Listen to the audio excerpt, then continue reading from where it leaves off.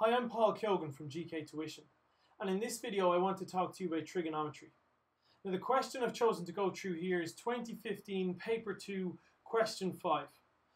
In the first part of this question we're given one of our proofs. We need to prove that the tan of A plus B is equal to tan A plus tan B over 1 minus tan A tan B. Now when we were going through trigonometry in class, we handed out a two-page document that had all of your proofs for trigonometry in it.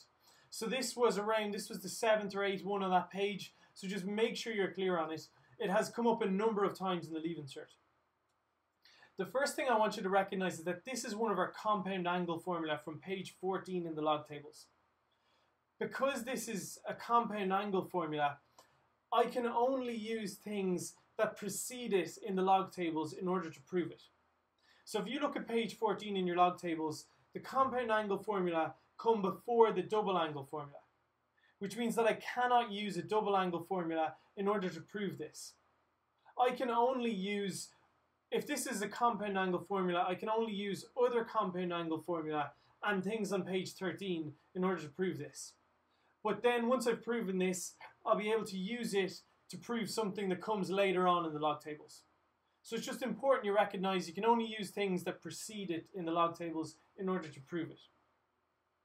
So in this case, we're going to take the left-hand side and we're going to turn it into the right-hand side. So we just take tan of A plus B. In page 13 in your log tables, it says that the tan of an angle is the same as the sine of that angle over cos of that angle. So the tan of A plus B is the same as the sine of A plus B over the cos of A plus B. Now we can use our compound angle formula to simplify this. In page 14, it tells me that the sine of A plus B can be rewritten like this. The cos of A plus B can be rewritten like this. And I think that it's this line here where you might, jumping from here to here probably seems like a big jump. But it should be obvious to you. Okay, so I have two terms on the top and two terms on the bottom. You should look towards what I'm trying to prove. I want to end up with tan of A plus the tan of B. The key is I want to have a 1 on the bottom. I want to have a 1. The first term on the bottom of my fraction, I want it to be a 1. Which means I want that the cos of A, cos of B to become a 1. So you should just ask yourself, when you're at this stage, just ask yourself, what do I need to do to this term in order to convert it into a 1? Well, to convert any number into a 1, you just divide it by itself. So I know that on the next line, I want to divide the cos of A, cos B by itself. But I can't just randomly divide one of my terms by cos A, cos B.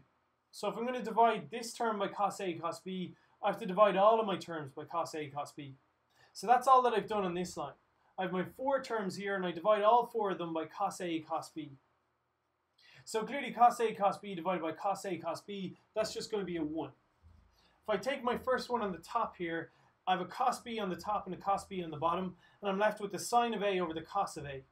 The sine of A over the cos of A, if you look at page 13 in your log tables, that's the tan of A. For the next term here, I have a cos A on top and a cos A on the bottom, so I'm left with just sine B over cos B, sine B over cos B. From page 13 in my log tables, I know that that is just the tan of B.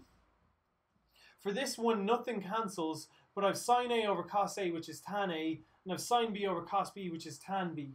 Which means I'll take my minus, and this just becomes the tan of A times the tan of B. So I started off with my left-hand side, and I've ended up with the right-hand side. So I've ended up proving what I needed to prove. And notice that we only used formula that preceded this one in the log tables. I used compound angle formula, and I used formula from page 13 in my log tables. So I hope this video made sense. Make sure you're very clear on all your trigonometry proofs. So you've got 7 or 8 proofs that you need to make sure that you're clear on. If anyone's unsure on that, then just let me know in class and I'll clarify it or I'll explain it differently.